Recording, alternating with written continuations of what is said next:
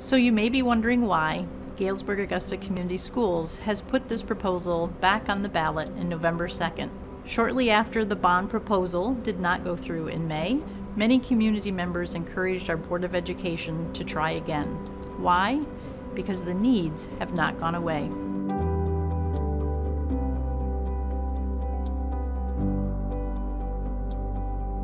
You know, if we want to have guest speakers come, the gym, it's shut down for the entire day, and that affects the gym classes that we have. We could use the multi-purpose room for those guest speakers that would like to come. I have some very talented cheerleaders who can tumble, and we can't do that on a gravel track. The new facilities, it has the appropriate floor for safety reasons. We can help build our program to become not just like a sideline program, but move into competitive cheer. Having PE or presentations or, learning different social skills is not conducive in a big gym. In other schools that I've worked at, we've had different environments that were made specifically for the use of special ed because of the adaptive needs that we had.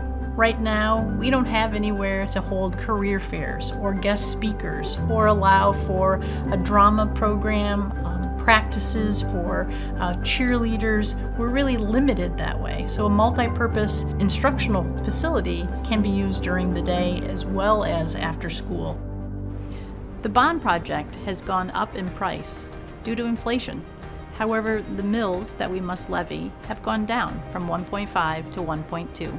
As a result, the average amount that a taxpayer will now pay is only $5 a month or $60 a year. It would be a huge advantage if the district acted on the low interest rates, allowing us to pay off this proposal in 19 years. Construction would be able to begin in 2022 and would be completed in 2023. We want to bring opportunities to every child in Galesburg-Augusta Community Schools. It's really important that our students see how much we value them, that they can take pride, that they know that their community is behind them. Please remember to vote on November 2nd. Go Rams! Go Rams! Go Rams! Go Rams!